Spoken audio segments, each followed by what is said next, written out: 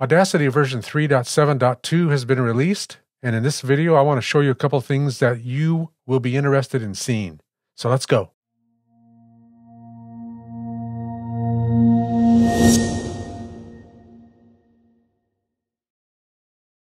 Hey friends, Mike Adams here with Audacity Training. Audacity version 3.7.2 was released yesterday, and while there's not a lot of changes, there are a couple that I want to show you, especially as regards to the user interface. Take a look at my screen here. When you start Audacity, of course, this splash window comes up. It's been coming up since, I think, 3.7.0 or maybe earlier, where you have an option to watch a video on what's new in this version, as well as the availability to go to MuseHub to download effects and other things there. If you don't want to see this screen, you can simply click right down here in this checkbox, and the next time you start Audacity, it won't show up. You can also do that in Preferences. Let me show you how. I'm going to click OK right here. If you come up to Preferences, and I'm on a Mac, so my Preferences option is under the Audacity drop-down menu. I think in Windows it's under Edit.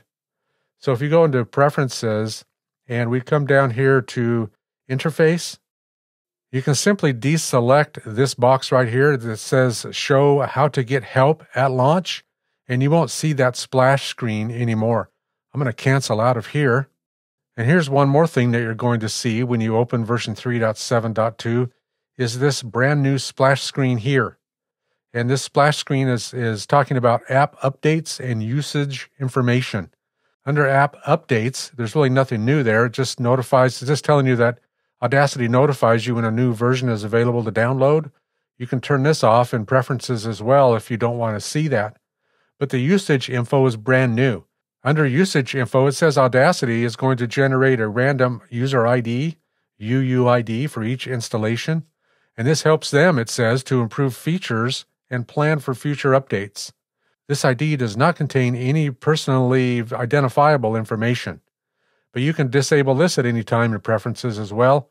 You also have the option here of viewing the privacy policy, disabling this feature, and accepting and continue. So that choice is yours, but you're going to see this pop up when you open 3.7.2 if you haven't already opened it. But let me show you a couple of things on the user interface as well. I'm going to click out of here and go back to the user interface. You'll notice here that the Share Audio button has been reduced in size. It used to be the same size as the Audio Setup button. It used to sit right next to it where it does now. But now it's much smaller. And it shares that space with this other button here that says Get Effects. If I click on Get Effects, it gives me some options here to go download some effects, some of which are free, some of which you have to pay for.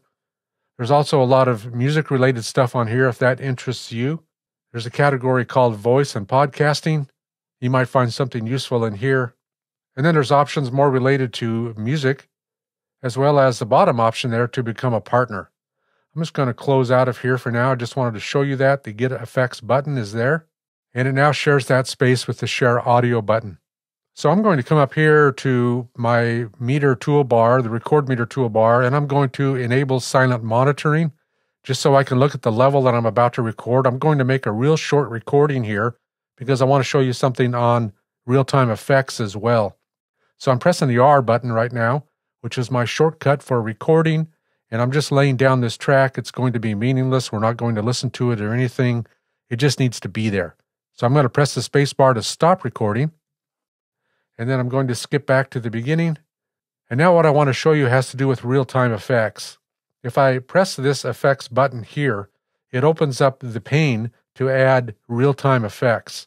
In the past, if I added an effect here, it would put the effect on the track, but it would keep the effect window, that is the option window for whatever effect I was putting on it, it would remain closed.